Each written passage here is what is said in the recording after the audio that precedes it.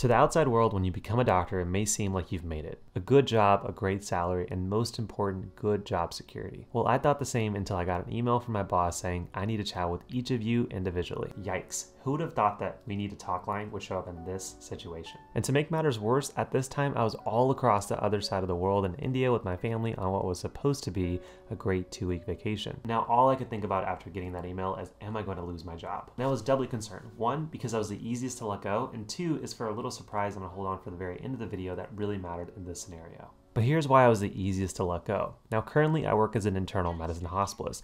This is the first job I took after finishing medical school and my 3 years of internal medicine residency. Now, the job itself was awesome. Great salary, and the schedule was the best part. 7 days of work followed by an entire week completely off. But in late 2022, I made the decision to apply to fellowship, which is essentially additional training after all the training I've already done. In particular, I applied for a cardiology fellowship, which would mean 3 years of additional training and then a future as a cardiologist. And in late November, I found out I got in. Now at this point, I tell my employers, hey guys, I'm gonna be leaving for fellowship in July of 2023. I'm gonna be sticking around until then. Hopefully that gives you a few months to go ahead and fill my position when it's time for me to go. But then in January of 2023, I get that darn email, we need to talk.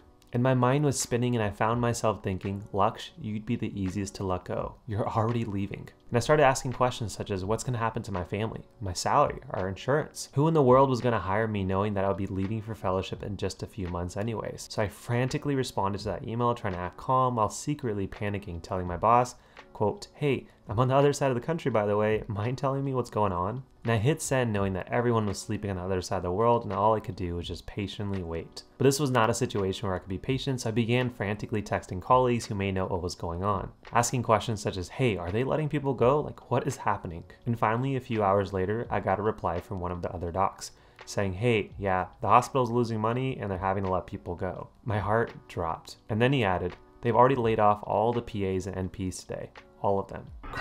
My next obvious question was, well, what about the doctors? To which he responded, one from each week. Now remember, as a hospitalist, we work 1 week on, 1 week off. That means there's essentially 2 teams of doctors, 1 for each week. And that means based off that text, 1 doctor from each week was gonna get let go. Which for me was an even worse scenario because for my group, I was the easiest to let go. Not because of performance, but because they knew I was already leaving anyways. So now it became a waiting game for my boss to get back to me. And eventually, my phone pinged. Here's what he said, quote, hey, yeah, sorry, forgot you're out of the country. Sorry for any unnecessary stress.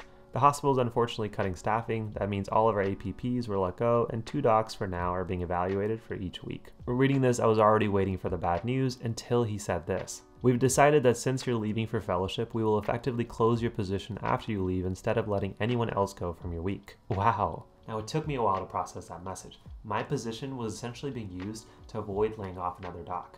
That was the best case scenario. Not only was I going to keep my job, but so was one of my colleagues. Which for me was a best case scenario. I kept my job, but so did one of my colleagues. And now it was much easier to breathe because I knew my job was safe. But here's a surprise that I promised earlier in the episode. Most importantly, we were going to keep our insurance for my wife and our first little one on the way. That's right, guys, I'm gonna be a dad to a little baby girl. While we're super excited to meet this little one, this entire ordeal is very stressful because of the concerns of am I gonna be able to provide both the income and the healthcare that my family needs. So knowing that my job is safe is a sigh of relief for me and for her. But things surprisingly got even better. Now when I transition to fellowship, I'll be taking a big pay cut since I'm going back to training. And by big, I mean 75% pay cut. Ouch. So for the next 3 years, fellowship would mean we'd have to be very mindful of our spending. And with a little one on the way, that wouldn't be as easy. And I knew I wanted to take as many extra shifts between now and starting fellowship to add to that buffer and income. But as a hospitalist, the last thing you want after working 7 days in a row is to take an extra shift. You're so burned out and extra money usually doesn't motivate you to take that shift. Now remember, they were gonna let 2 docs go, 1 from each week. Because they were keeping my position until I was leaving, the other team effectively had 1 less physician and thus more patients per doctor. And so essentially they were looking for somebody from my week who could work both weeks instead of the typical 7 days on, 7 days off. And I managed to hear this conversation out of pure luck, and when I did, I jumped in and said, I'd be interested in that. And after some discussion with upper management, here's what happened. My schedule is no longer the typical hospitalist 7 days on, 7 days off. Instead, I work every single week between 3 to 4 days, Tuesday to Thursday or Tuesday to Friday. Now this comes with tons of benefits. 1, I get all of my weekends off again. 2, I'm not as tired from a long stretch of 7 days. 3 to 4 days in a row are much easier to handle. And 3, it's much easier to take an extra shift without sacrificing on my burnout or wellness. In my employer's perspective, they have an extra doc on their busiest days of the week, being me. So definitely a win-win scenario. So ultimately what came as a scary message ended up being a blessing in disguise for myself, my wife, and the little one on the way. But this experience taught me that in reality, no one's job is safe. Unless you're the boss, even in a field like medicine, there's really no such thing as guaranteed job security. But sometimes you do have to find the silver lining in things, be a little creative, be a little flexible, and thankfully it worked out for me. Now if you enjoyed this episode, you'll probably enjoy following me around for an entire day as a full-time hospitalist, as well as this episode right here on why I ultimately made the decision of transitioning into cardiology. Go ahead and check those out, my friends, and as always, thank you so much for being a part of my journey. Hopefully I was a little help to you guys on yours, and I'll see you guys in the next one. Peace.